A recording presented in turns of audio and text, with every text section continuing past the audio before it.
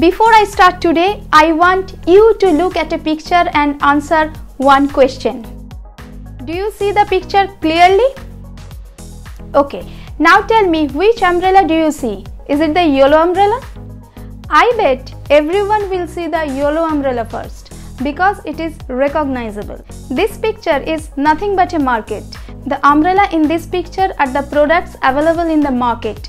The yellow umbrella is a branded product, whereas the black umbrellas are non-branded products. In a market with infinite product options, we always notice the products which look different from other products. This entire concept of differentiating your product from a similar type of products of your competitors is known as branding. How you create your brand is your branding strategy.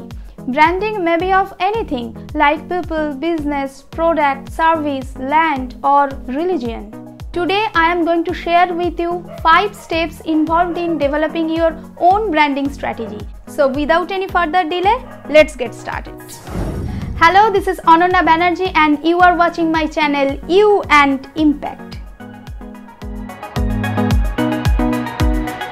Running your business without a branding strategy is similar to showcasing a body without a face.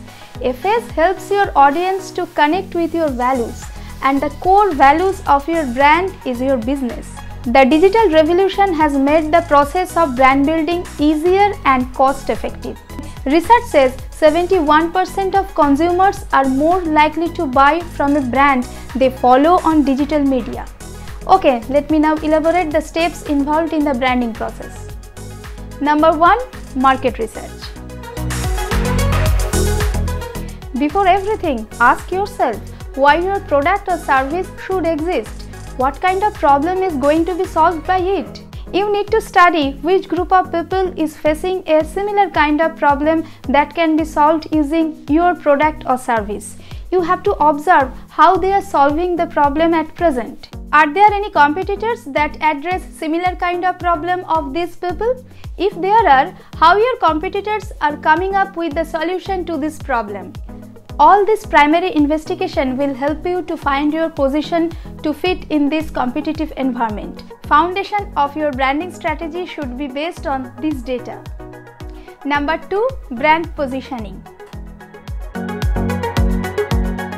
The next step of your branding strategy is how you want your consumers to feel about your brand.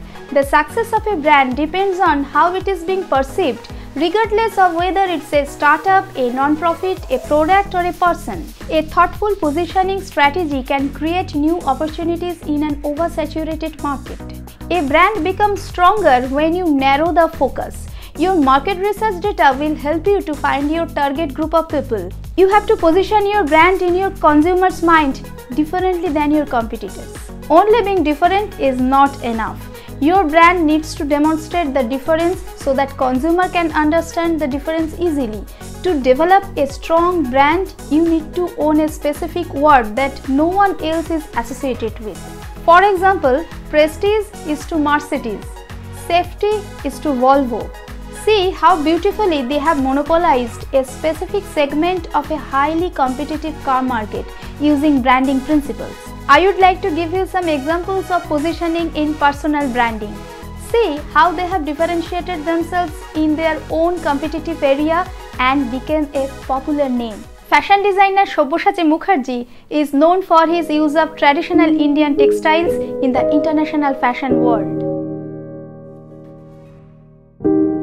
Beauty expert Padma Shri Shahnaz Hussain is known for her herbal beauty care movement, who took Indian herbal heritage of Ayurveda to a global market. Eminent sitar player Bharat Ratna Pandit Ravi Shankar is known for his contribution of redefining world music with the essence of Indian classical music. He presented centuries-old Indian music in such a way that the jazz and rock lovers of the West became fond of Indian classical music. George Harrison of the Beatles called Panditji as the godfather of world music.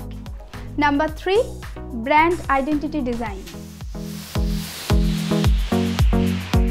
90% of the information transmitted to a human brain is in the form of visuals, but a brand is an intangible asset, an emotional concept. So you have to design a visual identity of your brand which is tangible and can appeal to the senses. It is the symbolic representation of the intangibles like emotion, feelings or essence. So brand identity is the face of a brand. Its design involves developing some visual assets like brand logo, a logotype with your brand name and tagline. You need to decide on a color scheme and typography to represent your brand. Brands usually use very few shades of color, which is known as the brand color template. Colors are very important because each shade of a particular color represents a particular emotion. Red represents energy, power, passion, love. Blue represents loyalty, confidence, success, etc. Where yellow represents happiness, joy, warmth.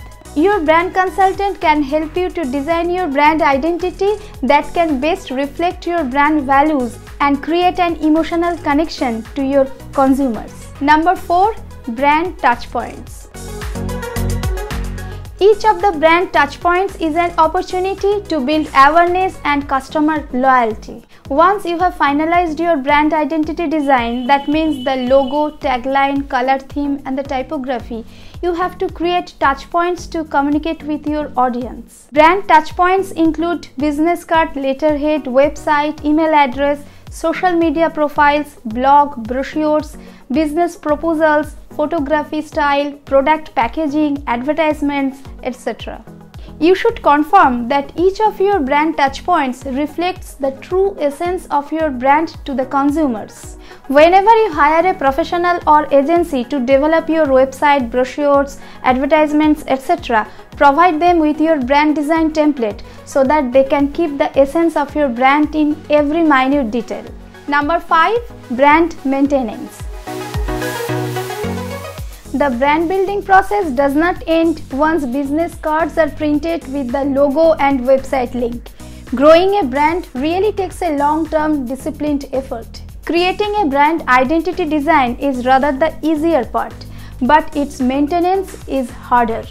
Here consistency is the key. Don't expect your branding strategy to show immediate results in days or months. It takes years to develop a successful brand.